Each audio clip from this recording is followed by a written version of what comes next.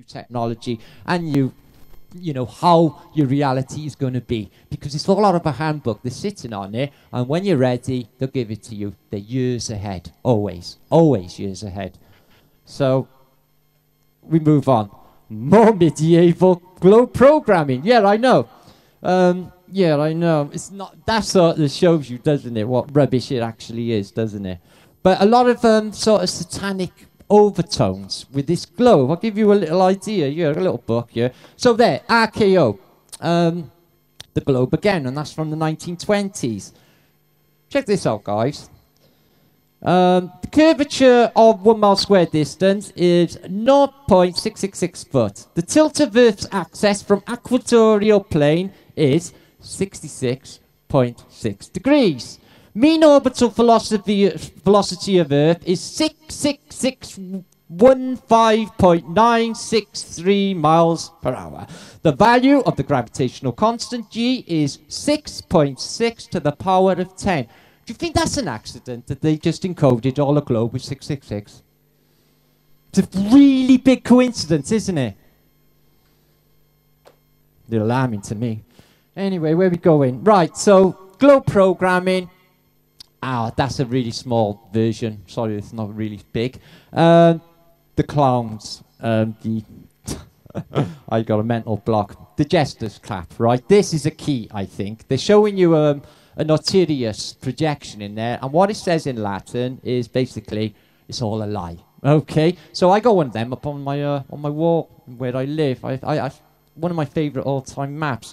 Now, this is one of the best things in antiquity I found of recent times, and I think it paints it all. And what you see in there is Satan sitting on top of a globe. The people are not on the globe, by the way. They're on a flat plane. But they're in chains, and they're trying to escape that globe. They don't want none of it, because they know. And they're trying to get away from it. And look at Satan, all the chains with some advanced technology. They all got in antiquity. I'll just show you some bigger sections of it, so you can get the idea. Well, I think that's pretty telling. I really do think that's pretty telling. This is from 1600s as well, 1680s, I think it's around. So people are not actually on this globe. They are chained up and they're escaping this globe. More globe programming. Trying to work out the finer details. This is so heavily encoded with Masonic symbology, it's even difficult to put into words. Everything you will see, I suppose if you put a measure on that compass she's using there, it will probably say 23.5. They all do it because the compass setting you see on the Masonic symbol is actually the tilt of Earth as well. What a small plane, isn't it? So transparent at this stage, guys. Excuse me. Right. If you knew NASA photo of the Earth and the Moon was real, wouldn't the Earth and the Moon look more like this? As in, the size of the Moon, guys. If you actually were on the Moon's surface, the Earth would fill the entire sky. On account of how big we are in conjunction to the Moon. And what about the Moon? Is actually, if it was a planetary body and is sitting outside the Earth, okay, in this orbit. Now, the Earth is supposed to have this massive gravitational pull, okay, and the Moon's got one too. So, why in the hell isn't the Earth dragging in the Moon to its event horizon? Some sort of miracle again, isn't it? Magic non-existent gravity. There's a million of them anomalies, guys. It's just This is what it's all about. I'm at the stage in my life now, guys, that I can't even look at it. I can't. I'll show you some original NASA footage now, some original NASA videos, guys, right? Yeah, I know. Went to the Moon, took 5 shots. Went to the bathroom, took 192 shots. Should tell you everything you want to know, guys. And true as well. So, yeah, he died recently, didn't he? And have any of you seen that interview with, actually, when Trump is talking and Buzz Aldrin's there? So have you all seen that? When he's like, he's rolling his eyes, he's going, yeah, we're going to invest in space. And he's going, yeah, of course you are. In your dreams. He's just giving it away. I think you better be careful, him. I can't get him to like Buzz. No, I am actually, even though he's a 33-degree Mason. But no, I don't really. All right, then. So I'll just cover what I'm going to go into now, guys, before I go into what I basically got well known for is like alternative history. But what I got to show you, all of it is basically married to the flat Earth. It's on the flat plane, so it is. NASA. Now, I'm only going to skip through a few of these, but I'm going to do it quick, okay? Just show you how transparent and rubbish they are. Now, not all, but most of the stuff that I'll show you now, in fact, all what I will show you will be my own. As in, photographs of stars are my own, and the other stuff is all my own, not off YouTube. So, dust. There's no dust in the coupling, or sorry, the pan of the lunar module, but we all know that one, because it'd be ridiculous, because apparently it's a fine dust. But wouldn't a fine dust lift off into the air and not crush down nice and neat like it's damp with water? Ooh, I seen a light flash through there then. Right, okay. So coming down the gangway, he's illuminated, proving that there's a secondary light source. Now, I got thousands of these guys, but I find them, like I told you earlier, I'm finding NASA nauseating and transparent at this stage. Is why I moved on to alternative history. They're lying, and that is that. But I don't want to sacrifice the rest of my tape playing NASA videos. They're horrible people. I can't even look at them. Especially that one that Ida Landucci was showing earlier with the hair standing up. Do you know her? I can't handle that woman, guys. All them hair products. Can you imagine the stink on the ISS, guys, with all them hair products? And the water they sprinkle around. There's laptops everywhere. They're in imminent danger of dying any second. And, like, don't worry about it. It's only a laptop. It'll only blow up in a vacuum of space. Isn't it, though? No danger, nothing happening. So the size, obviously the size of Earth is ridiculous in conjunction with what it's supposed to be. And that has always intrigued me. Apparently, they can work a remote control camera on the surface of the moon, and they can watch the limb go up, all the way up. I wish I could show you that video. But what I liked about it was all the colours they added later. Wasn't that very 60s of them? Did anyone see those colours? I thought, oh, that's very 60s. That's really psychedelic. Because you don't get it later, and it's the only image I've ever seen in reality of them doing that. Isn't that funny? I don't know. So let's move on. Basically, while you're looking at the things in the background of what we call Kubrick Mountains, you can obviously see the line here, guys. This line here, okay, you'll see in every NASA shot. I could show you this shot on different missions, different years, and they're using exactly the same mountains, okay? In fact, I've seen these two mountains, real life, real time, like nowadays, okay? Now, this is the Kubrick line. They use the same technology Stanley Kubrick did in the film Space Oddity. You know the bit at the beginning when they throw the bone up and it turns into a spaceship? Well, the whole of that backdrop is what attracted the government of Kubrick to make the moon landings, etc. But we all know that anyway, don't we? Most of us do. So I don't have to talk too much about the moon because it's a ridiculous notion. Now this is one of my favourite, this was my video, one of my favourite ones, where I picked apart basically the Gemini mission, which was the mission that Buzz Aldrin went on before the Apollo mission. And the reason he went on it, it's basically, his job specification for getting on this program was he was a very experienced scuba diver. Not his degree in nuclear physics. No, I'm not joking. He's on an interview saying it. So I got the job because I'm a brilliant scuba diver. Because it's all in water, you see. Now, I'm going to show you something now that you will just... Basically, you're not going to be able to argue with me and say, all right, that's in space, because it would be completely impossible unless we're in a Disney movie. So there he is. He steps out of his craft in space. But what we're going to have a look at now is you see these round bits on the ship? We're going to have a little close-up look at what they're like and what NASA's engineering skills for the biggest budget in humanity, trillions and trillions, £84 million a week, ka-ching for this, okay? Now, let me just mag up and I'll go through. So if he comes out, and what you see here is the worst workmanship in reality. If I could just show you, you'll see wires sticking out that are broken away from the ship. You will see gaffer tape undone. You will see a light shining through from the inside. You will see a tweeter, which is basically a speaker that is from the house. I'll have you a close-up. No, really, it is. They got another one as well. I'll show you. No, they got a car speaker. Yeah, no, I'm not even joking. So what I want to do is show the close-ups. Now, what they've done is managed to only put in every other screw. It's not important because we're in the vacuum of space. All right? God. I know. So what we got here is this is in space, but what they didn't know is years later a flat earther was going to come along and pull it. Because it's broke. The wires are sticking off and it's completely broke. It's not even working. I'll show you now. See the wire hanging down here? The whole thing is broke, guys. It's snapped off. It's in space. No, no. Don't, hey, they're in space. They really are, all right? You're on a globe.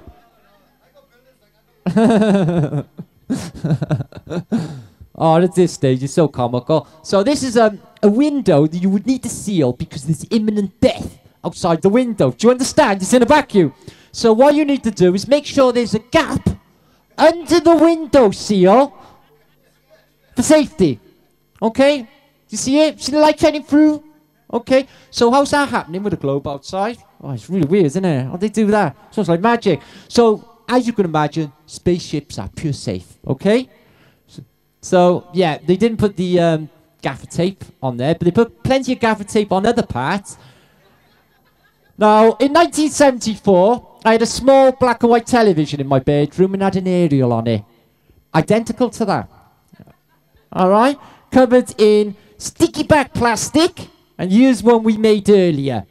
They're insulting us. Now, this is quite comical. This is a really important device. It doesn't actually do anything, but they'll tell you it's really important. Okay, so we got screw missing, screw missing, screw missing, screw missing, screw missing, screw missing, and in the main superstructure of it as well. And it won't rattle apart because there's no friction because it's in a vacuum space. All right? All right then. So there you are, a bit of a close-up there. And you can see that they don't bother. And underneath, what you got is, because it needs to be really light, and they'll make it in really thin gold because of the weight, they got basically plyboard.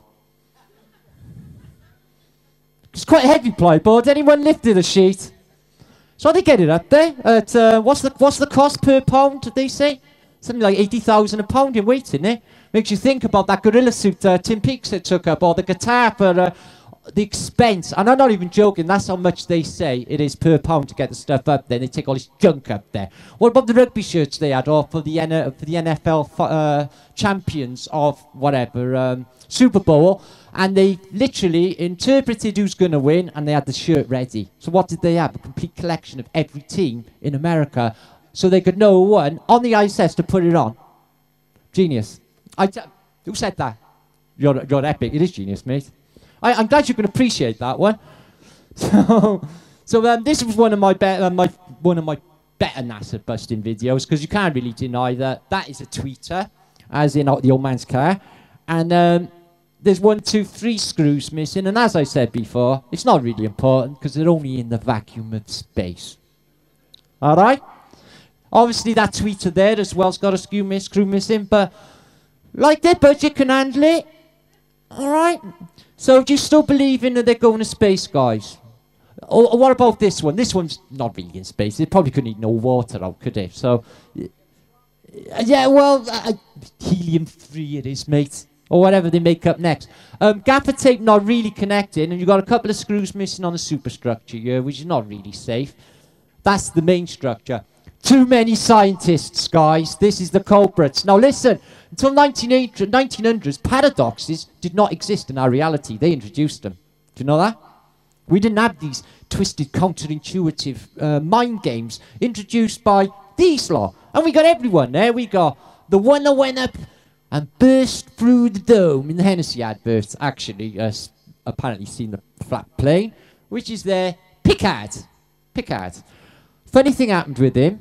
I made a vlog about Pickard not so long ago, which is this gentleman here, who went up in an air balloon in the 30s, and he states that he's seen the Earth as a flat plane lipped up at the edges. Well, his son's also a balloonist. I did a vlog on it. I couldn't believe it. He looks pretty similar, and what he tried to do, which has apparently never been done, is fly a balloon east, and he went up in Europe, didn't even get as far as China. Nobody has apparently ever done this. Isn't that funny? So he comes down, and what map do you think he was using to do his balloon trip? And as he muffled equidistant. I saw my video. I posted about it. I thought it was like, wow, he's like doing a balloon trip, and then he's using a flat Earth map for his should have said it all. But everyone's in there. You've got Heisenberg, obviously, Einstein, Marie Curie. Who else? We got your Bohr there. So every physicist of note is all in the same building at the same time, the same camp. Okay, this has all been worked out. These people are social engineers. None of them are doing what they tell you they do. Okay, even Einstein, you do the research. It turns out he's not really doing bloody calculus. His wife's doing it for him while he's off philandering, and that's the story really. Skylab. Now I remember this going up, guys, in the 70s. I remember being in a football stadium once thinking, what? They got something as big as this pitch up there. How is that possible? I was only about 8 or something. Now I remember this going up. It was a double-story building inside. The Russians would float up and down. Apparently came down in the Indian Ocean, but conveniently right out of the way of any land, so nobody could see it coming down. Conveniently. But it did scare everyone first and say that it might come down on your head. Now, who's this guy who's hanging around in space all the time taking photographs, guys? Anyone know? Because he spends a lot of time loitering in space taking photographs, doesn't he? Now, we haven't got the space shuttle at this era. So, what space implement have they got up there to take the photograph of Skylab? Hmm? Yeah, all right. Right, this nutty stuff that's happening with Dr. Evil, a.k.a. Elon Musk. Now, is it me, or a rocket meant to have thrust to push him up? Now, we all know thrust doesn't work in a vacuum. Most flat earthers do. Okay, rockets don't work in a vacuum. So, when things are pushing up as a thrust, how do they come back down and land on a pretending raft in the sea, then? Does anyone actually ever think about that? How the force of, supposed to be pushing it up and then it just gently slips down. Is this a magic flame that's got a pulling action that pulls it down to terra firma? They don't want you thinking about this stuff too deeply, do they? That's just weird. Now, these I discovered, I've got a lot of original NASA. They're all time-stamped images. So what they're doing is, this is the moon mission. They're moving away from the moon. Now, what I want you to look at is the weather patterns. They cover hundreds of thousands of miles, days of travel, but the globe pattern never, ever changes. So keep the eye. This is far away. You can see the bottom band. You can see it here.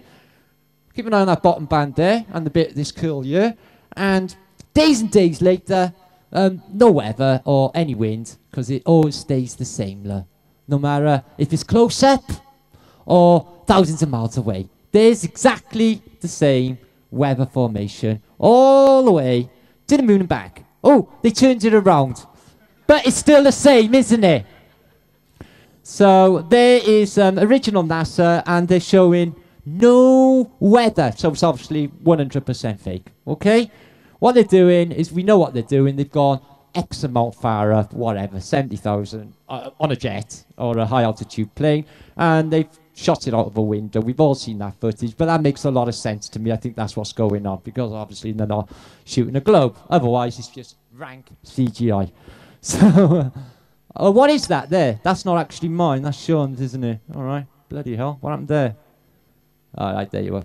So, not Sean's. Sorry, Dave Mash, I mean. Sorry, Dave.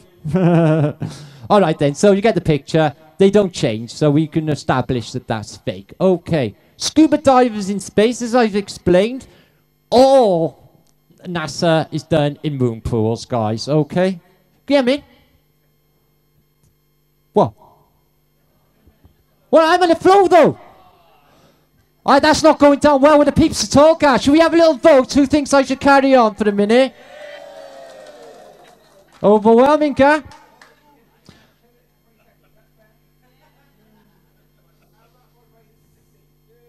All right, I'll kill it off in 15.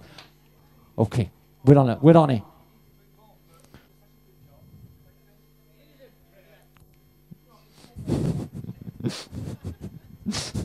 All right then, I'll skim through. Scuba divers, because they're in water. And there's one we caught before, and he's in a little hatch, and you actually see him with his scuba diver gear on, but there's a lot of that out there. I've got like hundreds of videos of them with basically bubbles.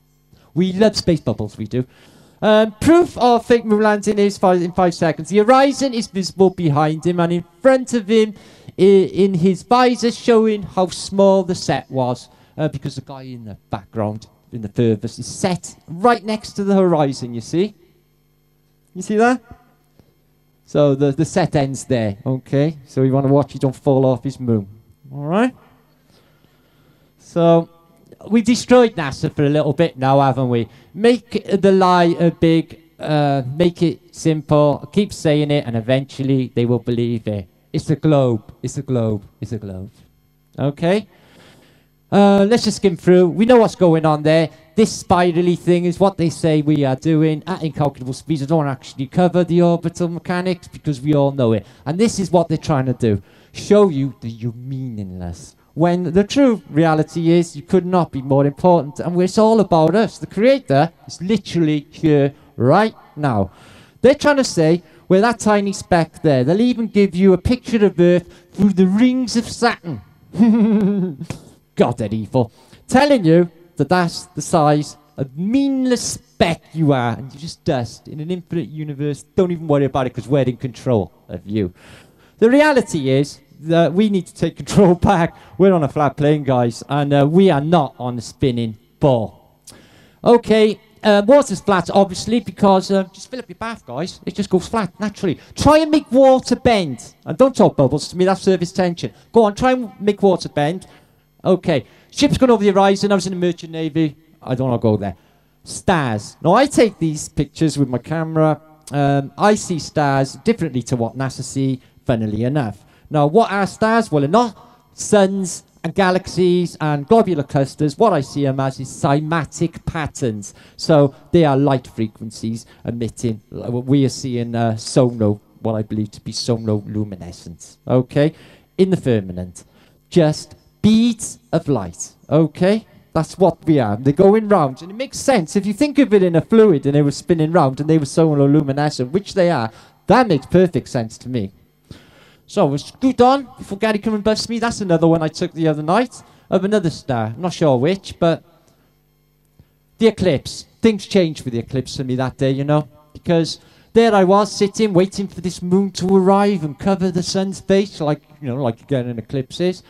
And then eclipse happened, and it's like, well, is the moon going to actually show up then? There was no moon, guys. There was no moon. The eclipse happened without a moon. There's something else going on. Now, that day was a bit strange, and I felt a bit weird that evening as well. Something happened. I'm telling you, it was a strange day, that eclipse. I'm telling you. The red sun, the flickering sun. I had 4,000 views on it. I've seen this, right, on my... I woke up, my whole room was red. I go out, the sun is beetroot red. I've never seen anything like it in my life. And since then, we've had blinking suns and the rest. So what's going on, I couldn't imagine. But is this stuff happened in the past? No, I don't think so. I took that out my back. Look at it. They tried to say it was Sahara sand. More absurd, insane orbital mechanics. What you make of it, I don't know. I really don't know. But it is a phenomenon that's increasing. And this happened again last week. It's been all over. The troopers been posting about this blinking sun, where you can literally see it pulsating. It literally gets bigger and smaller. You can literally see it with your camera. You can film it. It's pulsating. It's really weird. Something is definitely going on. I've been trying to cover it, but as for information of what could be happening, I couldn't say. Okay? Except for we are going into a solar minimum right now, anytime soon. So whether or not this is a little taster of the way we're going.